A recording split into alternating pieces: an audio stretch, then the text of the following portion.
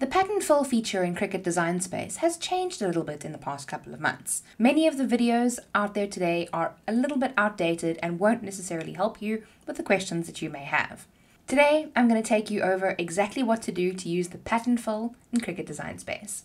My name is Kelly, and let's get clacking. In order to get started with a pattern fill, we need to have a shape. So I'm going to insert a shape. Let's use a nice little star. And now that we have the shape selected, the panel at the top you'll see is no longer grayed out, and we can select many of the functions. Previously, the pattern fill was next to the basic cut selection, but now it's gone. But don't fear, because it's just moved. Instead of being right next to it, we just need to make one or two small adjustments first. The first thing we need to do is change it from basic cut to print then cut. Once it's been changed to print then cut, nothing's really changed at this stage. So what we need to do is we need to click on the color, and you'll see that there is now a print type that is now at the top. So we're going to click on print type, and we're going to change that color to pattern.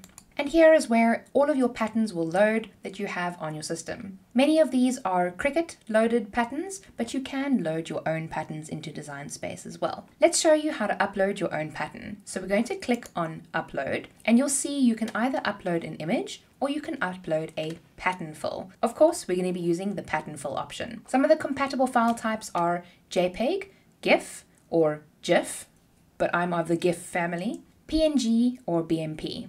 So we click upload pattern, and we can either drop the file there or we can drag it. So I'm going to click browse. I'm going to let's load in the cow print one. I don't think it's a perfect seamless pattern, but it should work. We can upload it as a print then cut pattern. So I'm going to click upload, and you'll see that it kind of jumps back to the screen, and you'll think, did it actually do anything? That's what my first thought was, but don't worry, it probably has. So if we go back to our canvas by clicking canvas up at the top, and we click on our star, we can go back to the pattern section by clicking on the color, clicking color again, clicking that to pattern, and now it'll open up all our patterns. So we can now scroll down to the pattern that we want to use, and we'll see that our cow print pattern is right there. So we can click it and it will load in, and it will load onto our star. But now that we have the cow print pattern selected, you will see that there is another little section that is selected there called Edit Pattern. So I'm going to click on that, and it'll bring up a whole new panel with many new things that we can look at. The first one that we're going to look at is scale. So that means how big or how small the pattern is on your shape. You can change this by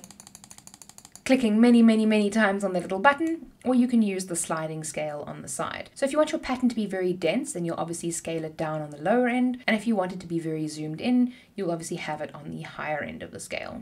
I'm going to leave mine around 100 because I think that works. Then the next one is horizontal or vertical. So a horizontal, obviously on the horizon, you'll then be moving the pattern left or right. Vertical, obviously top down, so then you'll be moving the pattern either higher or lower. So you can adjust where the pattern is on your shape. And then the next one is your rotate. Once again, unfortunately, these ones don't have sliding scales. Cricut, that's maybe something to look into in the future, because that would be very useful. But you can also change the numbers. So you can select the number there, and you can make that, 45 if you want it to change to a 45-degree angle. Obviously with the cow print pattern, it doesn't really work all that well, but with other patterns like maybe color gradients, it will work beautifully. And then you can either flip the pattern horizontally or vertically as well. So these are just some of the things that you can do to edit your pattern on your design. You can of course get really creative with using your pattern fills, and you can use it for fun print then cut things. So if we delete that one, if we take a nice text,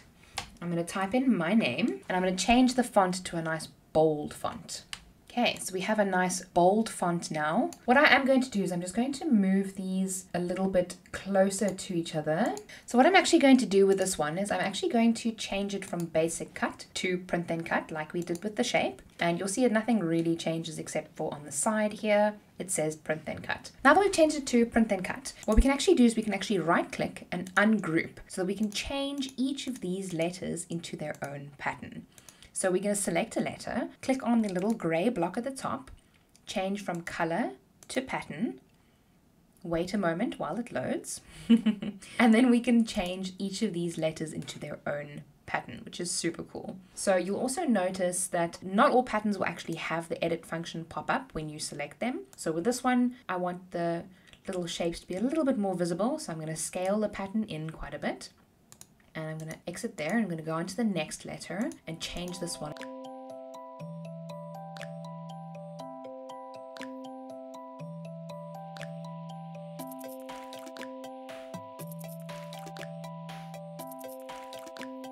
Some of the patterns do sometimes take a little while to download. So like you'll see that one with the stars there is downloading for quite a while now. So I think that maybe it might just be better to just move on to a different one. Unfortunately, sometimes these things happen.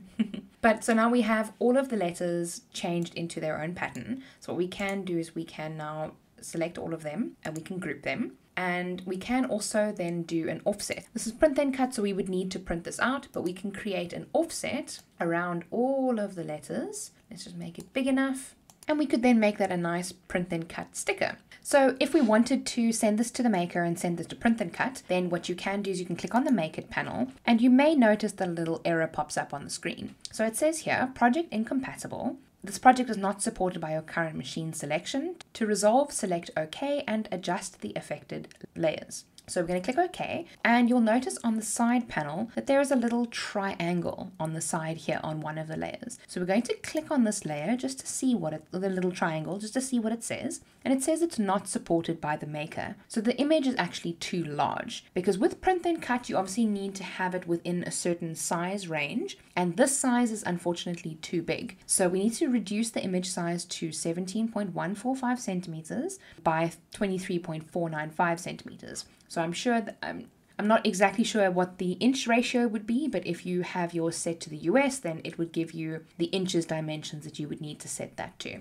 So to resolve that, we're going to select everything. So obviously we want to keep it as an offset, and we're going to reduce this image to below 23 centimeters. And you'll see then that that little exclamation mark goes away. So if we had to click Make It, it would now show correctly on the Make It panel. And it is obviously shown next to each other because we haven't attached the image. So if we go back, we can right click, attach the image, then click Make It again, and the Kelly will be on top of the black layer, just like that.